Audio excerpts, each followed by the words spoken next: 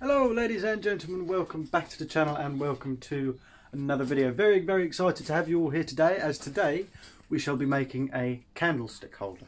Now, a while ago I got a commission or an email asking about 10 candlestick holders and 10 lamps. Now in this video today we shall be making one. They've asked for a sample of each, a lamp and a candlestick holder. We will be making one candlestick holder. And I have some 10mm round bar, just roughly cut to a size in which I can hold on to, in the forge, ready to be heated up. So thank you for watching and I hope you enjoy. There's a slight taper to the bar as it's curving upwards. So what we're going to do just first off is we're just going to create a long taper, and we're going to start at the tip and work our way out.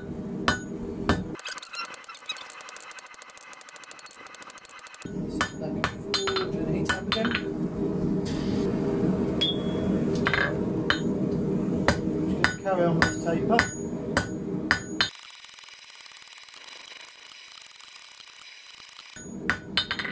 All I'm doing right now is, as I'm at the top here, I'm doing lighter strikes, and as I work my way down to the edge, I start adding a little bit more power into the strikes, and I'm just experimenting.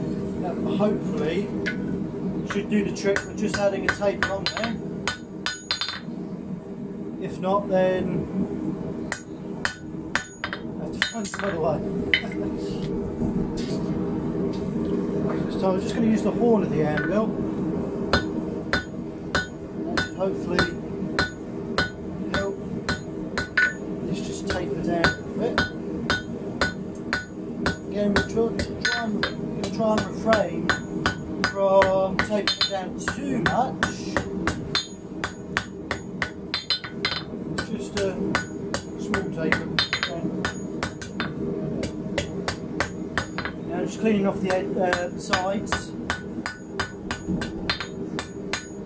Then I can start taking down these edges. Put that back and forth to heat up again. Take down the edges and round it off.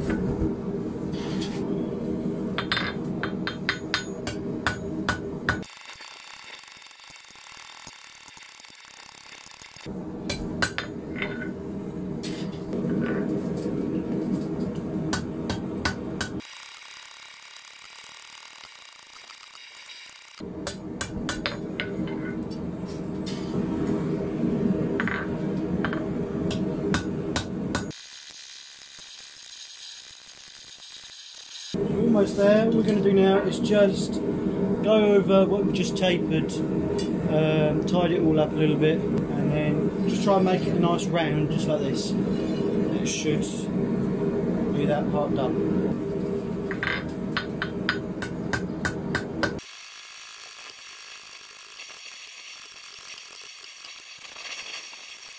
So now been nicely rounded off. So now we're going to start with the bending and twist, dab twist. A serpentine type of design. And we're going to start off by bending this tip down. We're going to take however much, 2-3 inches, bend it down a ways, and then we can start putting in the body. So we're going to go 2 inches. So we're going to go off the top of the horn here, just for a nice light curve, just to start off with. The top of the horn. Bend that down just like that. We know that that 2 inches is approximately where that bend starts. So now I'm going to get a slightly smaller tool than a horn of the anvil, and we're just going to refine that bend just so it's nice and tight. Okay, just where that bend starts, I'm just going to refine that a little bit.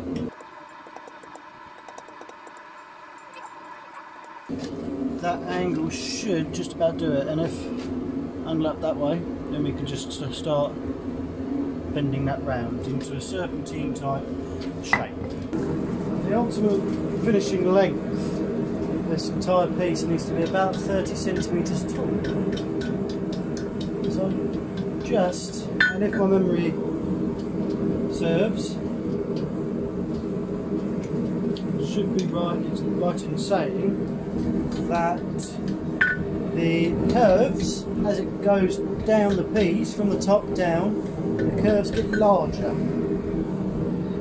So just going to go with the flow just to start off with,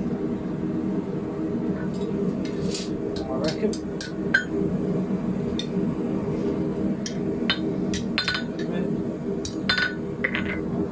Just to start off with. The main problem is going to be trying to keep this top end straight and narrow with the rest of the piece.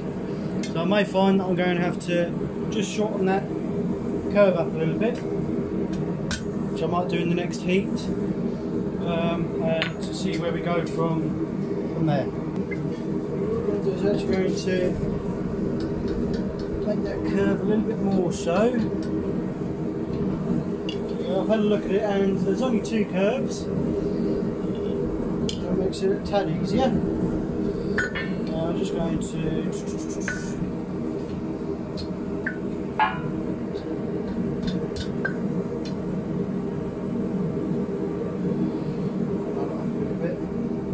there's only two curves and they both look equal size, so it should make that a little bit easier to judge.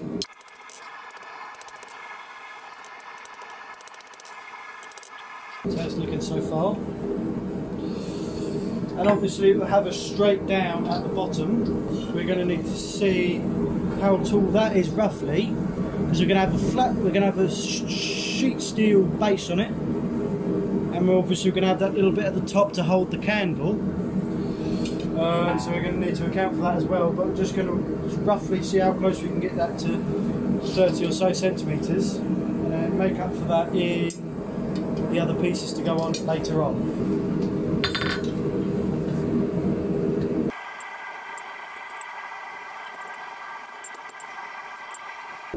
So now heat up this section here and just try and replicate that same shape as the first curve.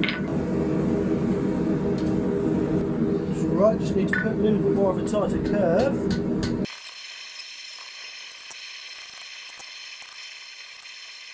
Trying to get it as central as possible. Just giving it a tap, looking down the bar, looking down the bar, so make sure it's nice and centred. Good. So now we're just going to bring this tip round by heating this section up here, just so this whole thing lines up down the centre nicely. And just bring that tip round. That's pretty much dead on. There you go. That's pretty much now dead on central. With. So now what we're going to do is just let this cool off for a bit, and we're going to measure how much that is, giving about 2-3 inches on the bottom there, measuring how much that is, close to 30 centimetres, because again we've got to allow for the base and that little bit to hold the candle at the top. So let this cool off and then we'll give it a measure. So the piece here, just cool it off with some water. Now from the top, give or take about 2 inches there, that is about 28 centimetres. So that's good, possibly a little bit large. That's fine, because we don't have to take 2 inches off of here, we can just maybe take 1, so that would leave us with about 25 centimetres throughout that, just this little serpentine bit, and then that will give us another 5 or so centimetres to work with for the base, which will only be about 3mm thick or 4, which should be pretty much there, hopefully. If not, then we'll just have to take a little bit off each end maybe, but other than that I am quite happy. Now what we're going to do is we're going to cut it off, find a nice length, cut it, and then we will work on the base next, so that we can get this upright, straight and Lovely. So let's get to cutting. So I've gone with 10 inches from the tip. Use the hot cut tool.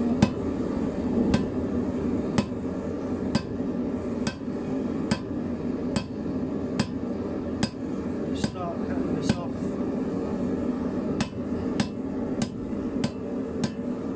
When it gets to a certain thickness, you should just be able to put it in a vise, break it off. Now we can just pop it in here, into the vise, break that off.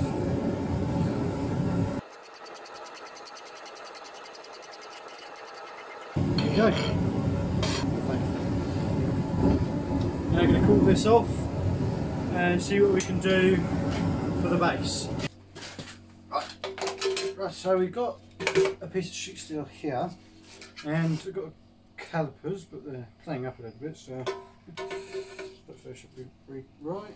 Sheet steel is about 4mm thick, and I measured the piece before, and we're about 10mm, just like we started off, because we haven't touched this bit. 10mm at this end, and about 7.5mm at the top here where we tapered it down.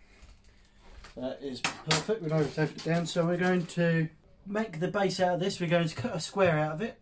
Then we're going to cut the corners off the square and round it off into a nice circular base. Now they had the measurements, they gave me the measurements that they wanted, so we're going to go off of those. Right, so I've had a look at the diagrams and such that the customer sent me, and they don't have a specific size for the base, so I'm thinking of going about 5 inches in diameter for the rounded base, and that would be 2.5 for the hole in the middle, so we could just stick it in and then weld around the underneath and top side. And what we're going to do, the process of operation, whatever you want to call it, is we're going to cut a square, 5x5 inch square. We will round the whole thing off so it's a nice circle. Sorry, no, we'll cut cut the 5x5 inch square. Then we will centre punch the exact middle, or as exact as we can get it. Then we will round everything off, and then we can drill a hole, either before or after we round it off. And then we can, what we're going to have is, we're not just going to have a flat base, we're going to have it slightly bowed, hopefully, just to give it a little bit more character. So we shall get to that. So we're going to have 5x5 inch square first, and then cut it out.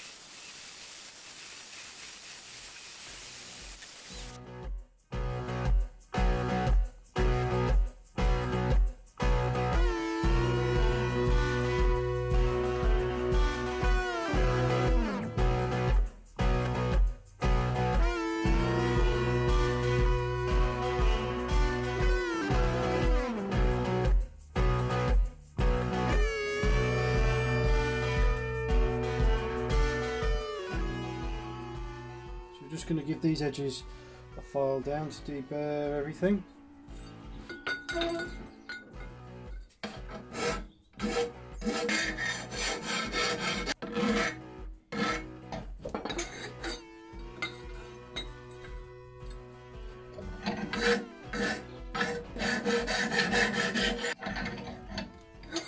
Right, so I'm just going to measure out the centre at 2.5 inches. Move it that way. Little change punch in the middle there. And now we'll be able to get a compass type tool, put it in there, and then be able to scribe out the circle. So we'll go with 2.5. About there. Perfect.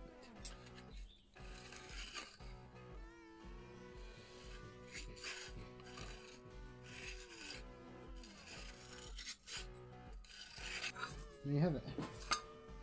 Should just be able to see in that sunlight there, that circle going around there. So that is going to be the shape of our base. We're going to cut off the edges, and then with a flapper disc or grinding disc, we should be able to just bring down those edges to that nice circle there. So let's get to it.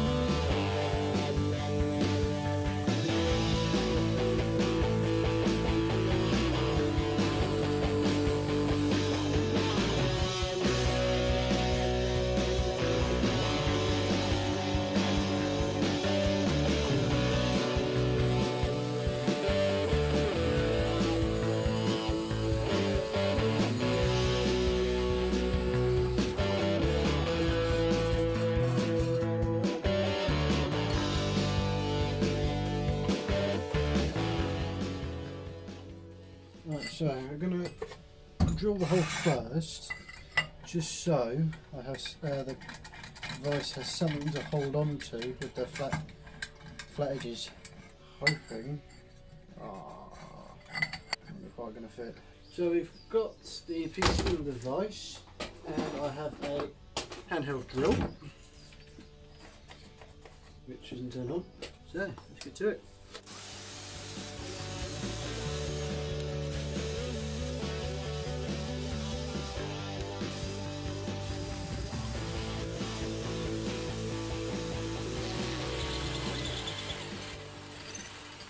Lovely. So that is now drilled. So hopefully, yeah, that fits in nicely, nice and snug. So what I'm going to do now is I'm going to get a much bigger drill bit and just countersink each side.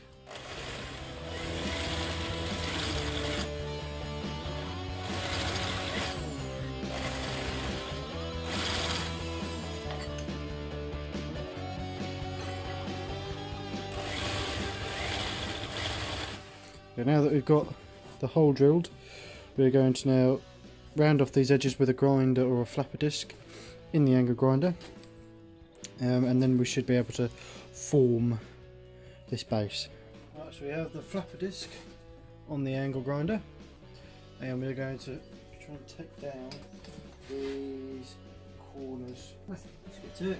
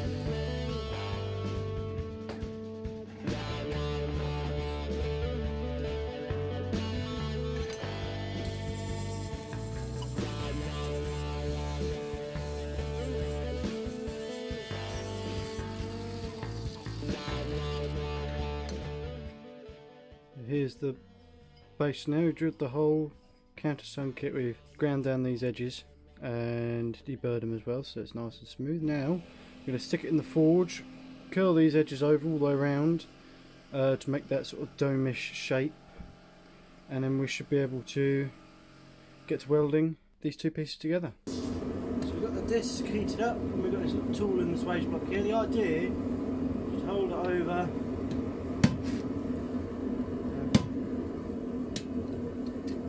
hammer around the edge,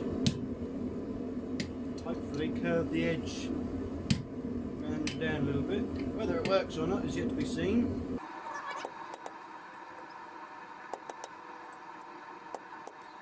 Heat up again and just carry on bending that edge down.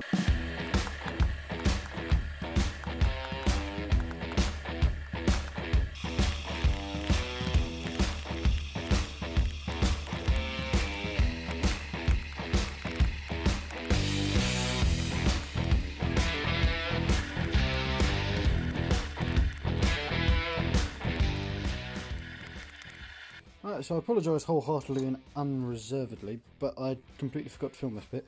So we finished curving off that bit nicely, and we've welded it to the actual stem there, just on the bottom there, just see, and cleaned it off. Now we're going to work on the cup piece on the top here where it's going to hold the wax. And with the swage block, we're going to put the piece in a little swage there, knock it down, and hopefully make a cup shape. Set it in the swage in here. I'm going to have a rounded piece, which we use to curve the edges on the base.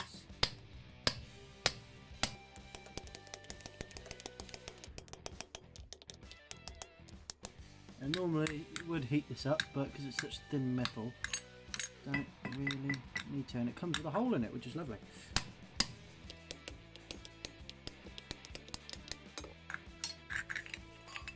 There you go.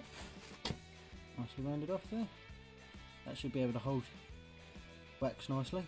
Now we can weld this onto the top of the stem.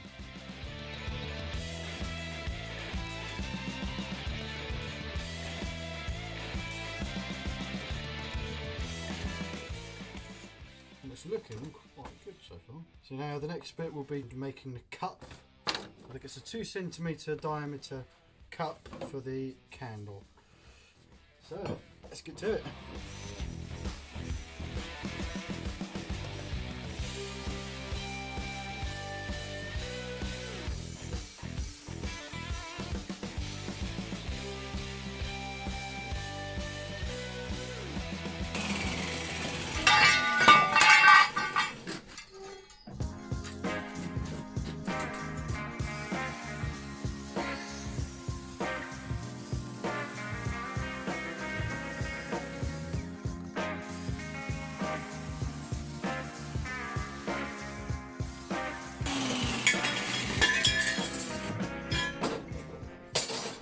All cut out, we've got it in the vise now.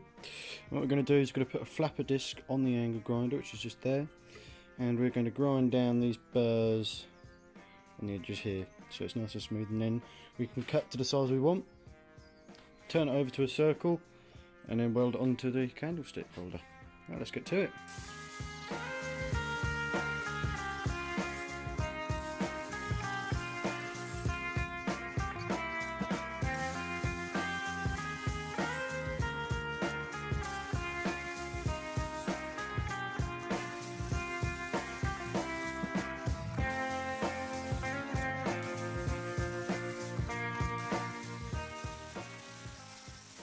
Hello ladies and gentlemen, this is Editor Jacob, and I just thought I would mention that between that current clip of me grinding the strip of metal down and the next clip, I apparently didn't film me making the candle, the actual cut for the candle, nor did I film myself welding it on, so I just thought I'd make that clear that it is made, it is welded on, just so no one got confused.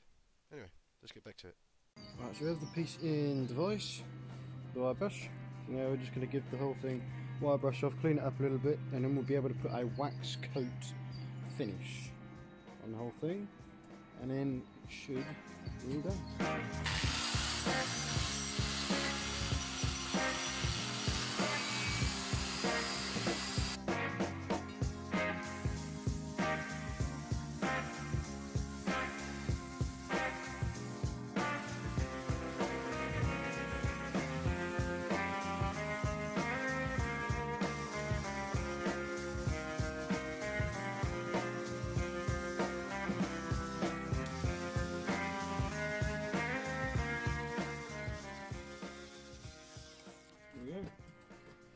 It's all done.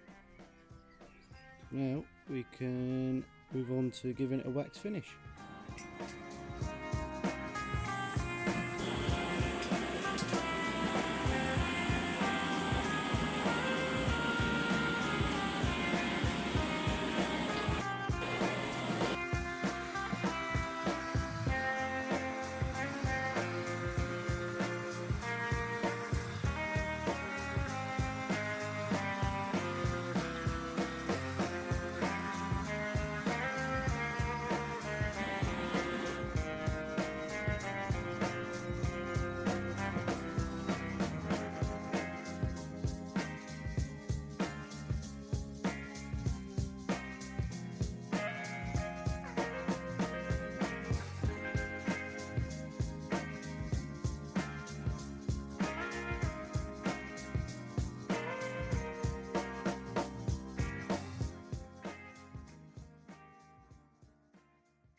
That'll be it for this video. Thank you so much for watching.